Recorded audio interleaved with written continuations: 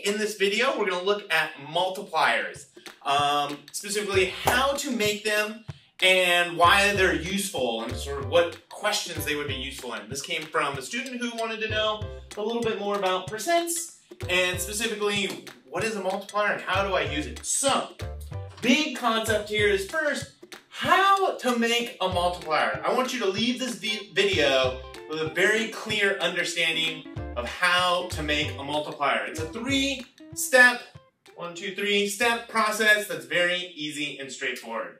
First, you're going to have a percent and you want to change it to a decimal.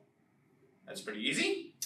Next, you have two options in step 2. If it's percent increase, then you're going to make your decimal positive. If it's a percent decrease, then you're going to make your decimal negative. Third step, add 1. That's it. That's all you have to do to make a multiplier. So this is the process. Let's put it to work with an actual problem from the official guide. This is a problem-solving question, and it's in the 13th edition. It's probably in the 12th edition too, but I was using the 13th. And it was question number 71. I didn't write out the whole question because it's very long. So abbreviated a little bit here. Let me get the right pen. Okay, so in this question, we have 2,420 stocks. That's what we're told. And we're told that all of the stocks close at a different price today than yesterday. So all of the stocks close at a different price. Then we're told the useful information that we use to solve this problem. The number of stocks that closed higher today is 20% greater than the number that closed at a lower price. Now that's kind of like a lot to weed through and understand, but take your time with it. They're telling us about the stocks that closed today, and they're saying the ones that closed today closed higher. The number that closed higher was 20% greater. So there's 20 more stocks that closed at a higher price than the ones that closed at a lower price. So the question is, how many stocks closed at a higher price? So we're going to need to use a multiplier in this question. It'll make it a lot easier to deal with. The first thing I did was I set the lower price, the stocks that closed at a lower price, to X. And then we're going to use a multiplier for our higher price because we have a 20% greater in the problem. And so this is one big takeaway, is that multipliers are great and useful when you're dealing with percent increase or percent decrease. So what do? We change our percent to a decimal. So we have 20% greater. That means 20%. How do we change that into a decimal? We're going to move our decimal point and drop the percent sign. It becomes 0.20. Okay, we got a decimal. Now, step 2. Is it a percent increase or percent decrease? Well, it says greater. Greater is synonymous with increase. So we're going to keep it positive. So we can leave it here, plus 0.20. And then finally we add 1. So 1 plus 0.2 equals 1.2. That is our multiplier. So what we're working with here is the lower price is X. The higher price is 20% more than X.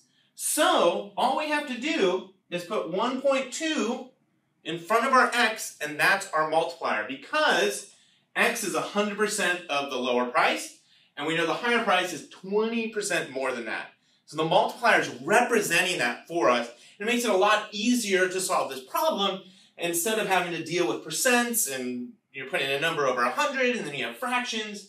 So let's see how much easier it makes this problem. So we know the total amount of stocks is 2,420. So we take the lower price stocks, or the stocks that closed at a lower price, and we take the stocks that close at a higher price, we add them together, we know they're going to total 2,420. So that's what we do here, except now we have our multiplier. So X plus 1.2X. And then if we want to solve this, we know, well, X plus 1.2X, this X is like a 1. And so we get 2 1.2x equals 2,420. Now we can divide by 2.2 and bring that over here. We're solving for x, so x equals 2,420 divided by 2.2. Any quick mathematicians out there? Ding, ding, ding. 1,100. Excellent. But what did we just find? Is that the answer? Are you going to go choose C right now? Don't do that. This is a big mistake that people make, is they get towards the end of solving something and think, whoo, I'm done. This is great. I'm going to move on to the next question. And they go and circle the answer, or what they think the answer is. So many mistakes in math problems are made at the final stage, where you rush towards the finish line, you drop your guard, you forget, what were you solving for? X is the lower price. That's what we just discovered. We need to know the higher price, which is 1.2x. So we have one more step to do. And the GMAT loves to do this kind of stuff. Put one extra step at the end and see if you're actually paying attention. So we go 1.2 times 1,100, and that's going to equal 1,320. So our answer here is actually going to be D. All right, so multipliers, extremely useful when dealing with percent change. So percent increase and percent decrease. Remember, the steps are very simple and easy. Do a little practice. It won't be that hard. And if you have any questions or comments, if you have a request for a type of video that you'd like to see, put them in the comments down below. They're all the comments are down here. Hope you guys have an excellent day, and I will see you next week.